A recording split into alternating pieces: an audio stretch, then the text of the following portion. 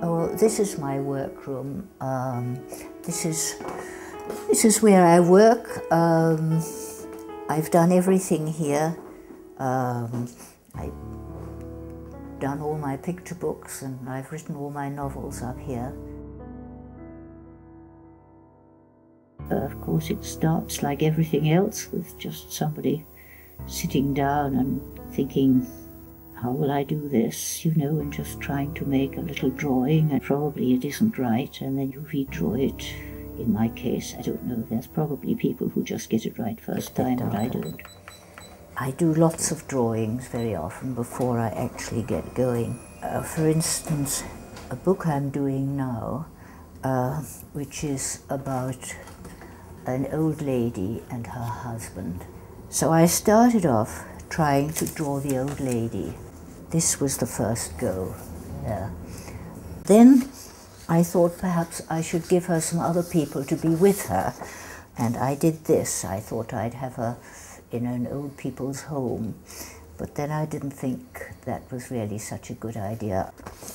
So then I gave her a cat, which is a much better idea. So there she is with the cat. Well then, of course, I had to decide what colour, what sort of clothes and everything. And so I did a little picture of her with her husband. So that's what they'll be like in the book, you see. Then when I'd done that, I finally drew her in her chair in colour with the cat, and there she is, and that's actually the first picture in the book. In the book that's just come out, in the zoo book, there's a picture of some tigers sneezing, and I think I did it 4 times in full colour. I thought I would never get it done, and I thought, you know, I might as well give up. There's the open-mouthed tiger, you see.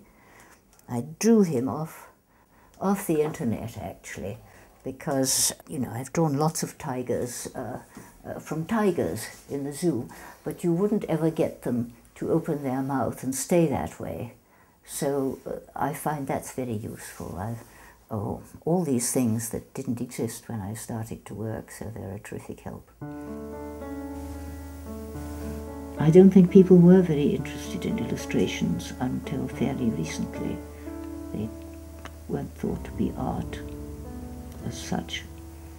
When I started painting at art school, I just wanted to be a painter, and I did reasonably well as a painter for a while. When I look at the stuff I did as a child, I think they were always illustrations rather than paintings. I never drew from life as a child. I only learned to do that at art school. After art school, I did have a slight go at that time at a picture book, but I couldn't really get it right until I had children of my own, because it's absolutely essential, I think, in doing picture books. I never thought of myself as being something that went into an archive, or that my original drawings were of any particular importance. And I was absolutely delighted when 7 Stories said they would like them, so they'll be safe there and looked after. To think that children can come and look at the stuff there, because, of course, nearly all my stuff was for children.